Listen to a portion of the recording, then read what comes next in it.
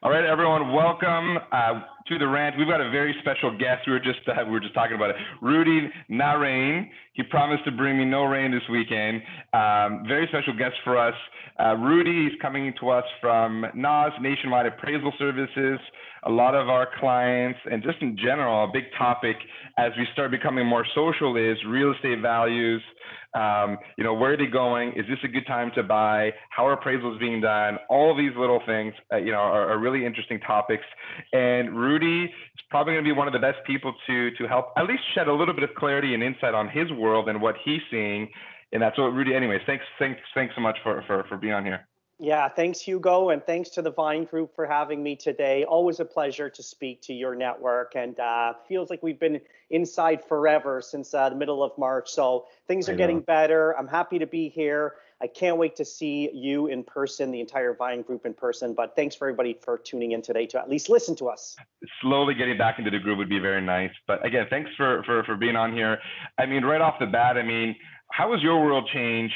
From a business perspective, as a company, like what's happening in your world? What happened in the middle of March? What kind of communication were you getting when this all started? Yeah, what we had was absolute craziness and chaos. That's what happened, Hugo, in the middle of March. Everyone was going nuts. And, the real reason why people are going crazy is because when the state of emergencies got declared, and I promise I'm not going to bore everybody who's watching this, but that one of the first things they did was said that, only non-essential workers were not able to go out into the workplace. And everyone was wondering, were appraisers considered essential? Because you guys and gals had so many deals in the pipeline that still needed an appraisal done in order to close that deal. And how were you going to get those requirements to your lending partners if an appraiser couldn't go out? But the good news is that we quickly, and literally within a week, Nationwide Appraisal Services worked with the two appraisal associations, AIC and Scenaria, to quickly get the approval of all of the different provincial federal governments to give the thumbs up and say appraisers are considered essential workers because they fit into the supply chain category that supplies essential services to lending institutions. So they could still go out to do the actual inspections,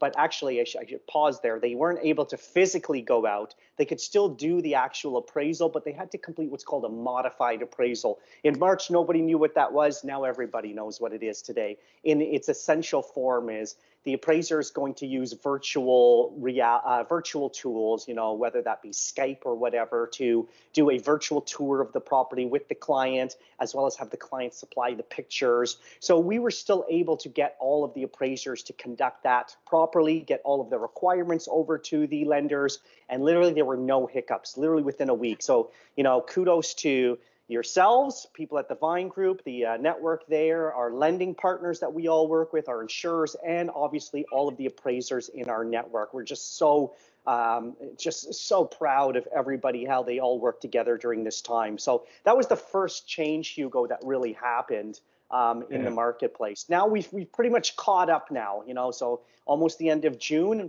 all that is now second nature for everybody. Everybody is all caught up with that process. Now, you may not know the answer to this, but is there any sort of indication? I guess it could be up to the government and their team, but as to when regular appraisals would resume, is there any sort of regular timeline that you're expecting that to happen? Maybe.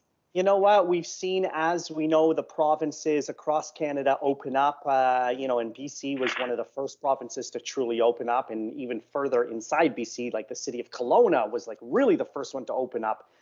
With things like restaurants and hair salons getting back to business. And so we are starting to see appraisers come back in the western side of the country and slowly move across to the eastern part of Canada, where they are now asking and calling the homeowners, are you comfortable with me coming into the property? And a lot of times they are, right? So the exterior of the property is being conducted as it regularly would. And now parts of the provinces in certain cities, they're going into the interior. Here where we reside, you and I reside, Hugo, in Ontario, not so much. Everything is still pretty much status quo. That being said, the appraisers are starting to go out to do the exterior portion, but not the interior portion. But, if I had a crystal ball, I don't, but if I did, I would say that, within the next couple of weeks here, as we head into July, all of that's going to change. My personal take on it is, if you can line up to go into a grocery store safely and go into now the malls in Ontario as of this weekend safely,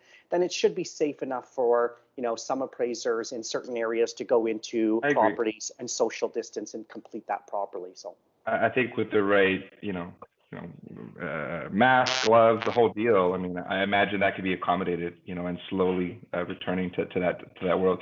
Now, I'm not an appraisal. I see tons of appraisal reports quite often, but do you find that the reporting is going to be more conservative and critical because they, in theory, haven't really seen the property? And sometimes clients will say to me, well, I don't want them to go into my basement because I'm missing a toilet or something is wrong with it.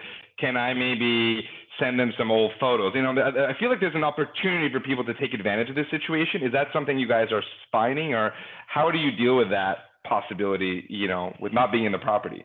Yeah, and that's why the virtual tour was so essential in this process, is that the client needs to connect with the appraiser using, let's say I have an Apple phone, so I'll just use FaceTime as an example.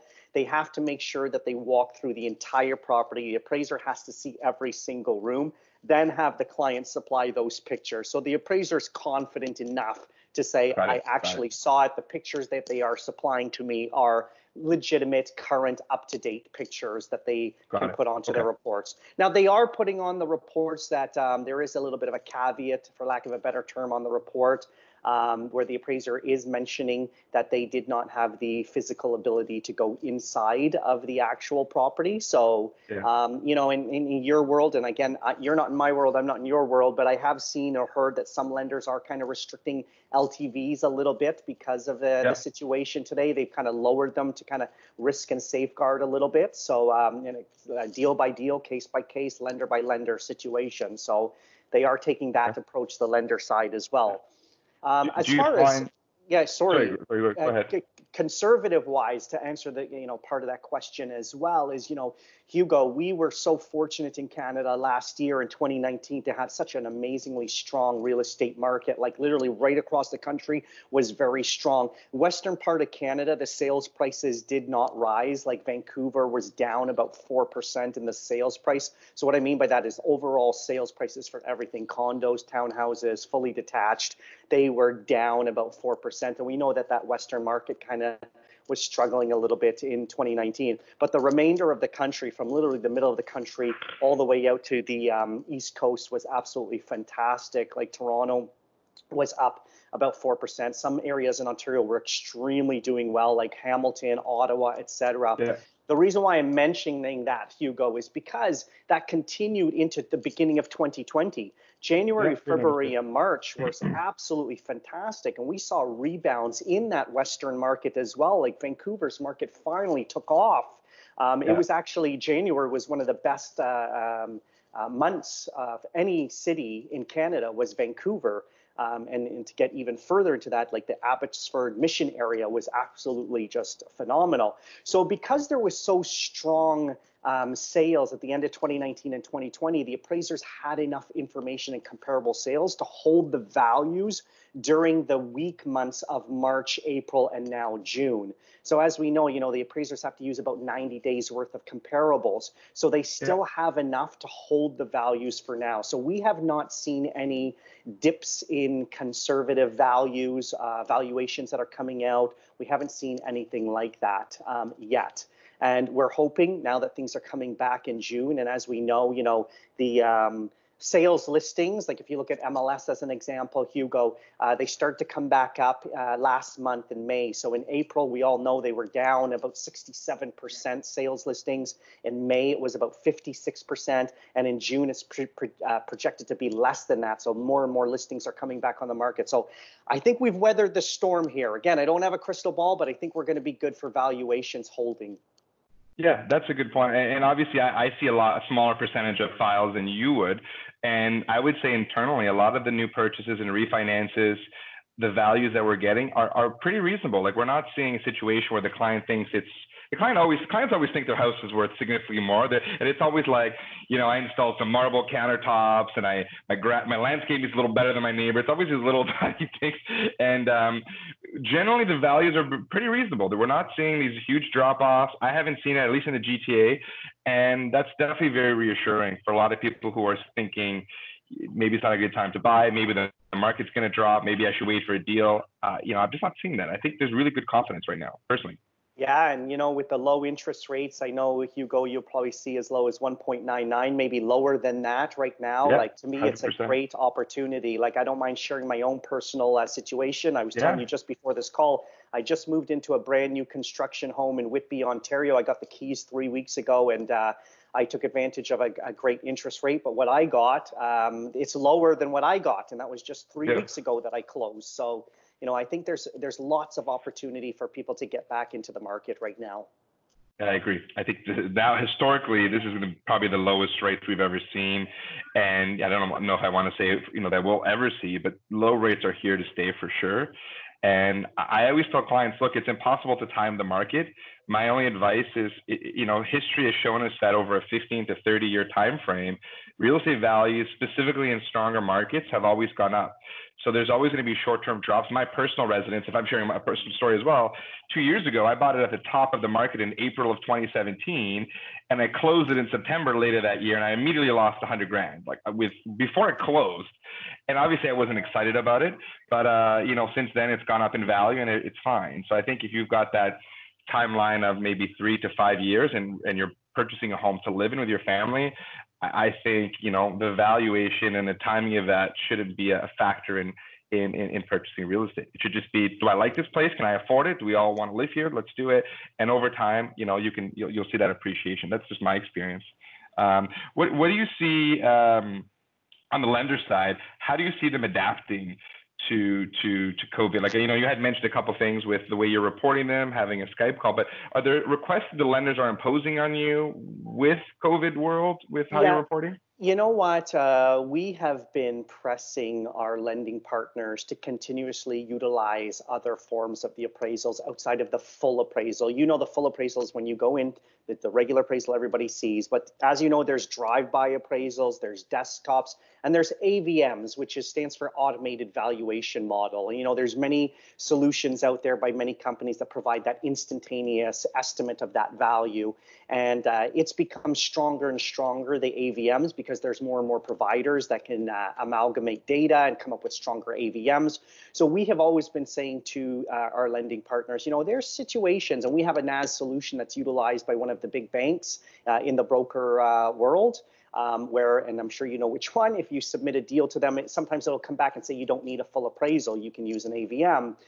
That's a NAS solution that we're very proud of. So what we've seen by lenders is more adoption, Hugo, of drive-bys, desktops, and AVMs in certain areas, in certain postal codes, within certain property types, et cetera. And that's a great thing, because what it does is obviously speed up the process and makes it ultimately most cost efficiently for your client at the end of the day. So I love when we get those little AVM approvals, because for a client who's sort of crossing their fingers and saying, okay, we have the approval, I've got 2 days to meet my conditions, I really hope the value is good, and there's a lot of concerns with values in COVID, and having that instant approval that service you guys offer, saying, you know what, you're in a very marketable area, your value has been supported, and here's your report, and the bank saying this is good, let's move forward.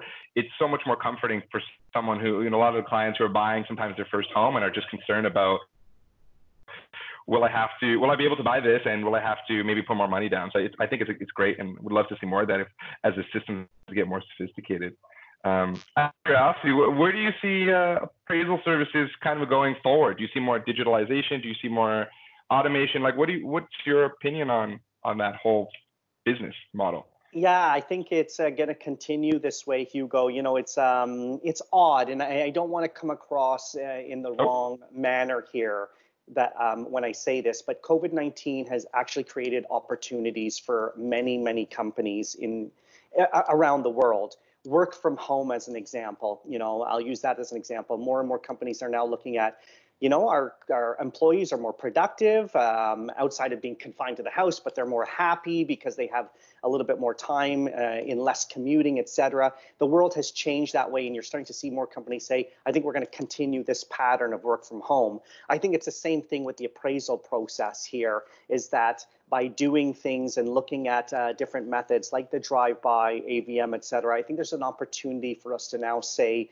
and more lenders to adopt that. And we've actually heard that from a couple of our lending partners to say, I think we're going to start to look at utilizing more AVMs in our methodology and our lending practices. If it's low LTV, and again, it's in a cookie cutter neighborhood, in a postal code area that we're very comfortable, Mississauga, Ontario, in certain areas, every house looks the same. They're outside of tremendous upgrades within the property, they're all going to be basically the same. And again, if it's low LTV, why not just use an AVM? So I think that's the biggest thing that we're going to see some changes with here. And that's a great thing. Again, ultimately, at the end of the day, and a little bit of a selfish plug here for NAS, we're here to help the home owner as well. At the end of the day, as much as we love you and the VINE Group, we love seeing and helping the Canadian homeowner achieve their dreams. And if we can make this faster and more efficient for them, then that's what we're all in this business and industry and passionate about, right? So. Yeah, no, we love you guys. We love what you guys have developed and how you've made our job so much easier. And you know what? Appraisals aren't always perfect, as you know. Sometimes people, come back and say, oh, that value is wrong. And you guys have always been very accommodating where, based on the information we have, this is the value we feel is strongly, supported. But sometimes something's missed or a transaction happens that we bring to light, and you guys have always been very reasonable when possible to allow to help our clients. So I mean, aside from all the other technology and the great service you guys have, we're big fans of NAS, and it's big help for our business and getting things done very efficiently. So I'm grateful you're on the call. A lot of this stuff are questions I get on almost a daily basis now, and I'm happy to have you shed some light. Any last words? I know we're kind of, at least officially in Toronto, we're kind of in this next stage where now we can go to restaurants and things like that. Do you have any plans for this weekend? Anything you're trying to do to take advantage of this new, openness that we have? I myself am not, but I know my wife's going to be spending our hard-earned money this weekend at the malls because they've opened up, and obviously with moving into the new house, there's so many little things, knickknacks and all that kind of stuff that she wants to buy. So she'll be doing that. I'll be still unpacking boxes here, but you know what? To end, Hugo, the last time I saw the VINE Group team was last year at the Rec Room. We had a fantastic get-together. I was looking forward to that again this year, and then COVID hit. So who knows? Maybe by the some part of the third quarter here, we'll all be able to still do that. I can promise that NAS will be another great sponsor at that event or wherever it's going to be held. And I'm just looking forward to it. And thanks again for all of the continued support. You have a wonderful team, and thanks again. Thanks for the kind words, Rudy. So with the new home, you're probably planning a barbecue for us at some point in the next couple of weeks. Well, it's funny enough, my wife bought me a brand new barbecue because we moved from a condo. She bought it for Father's Day, so it's supposed to arrive tomorrow. So maybe that's what I'll be doing this weekend, is putting it together. Barbecues are fun, and I think the weather will likely hold up, so it'll be a perfect weekend. But again, Rudy, thanks so much for being on the call, and I look forward to seeing you in person. Take care for now, my friends. Thanks.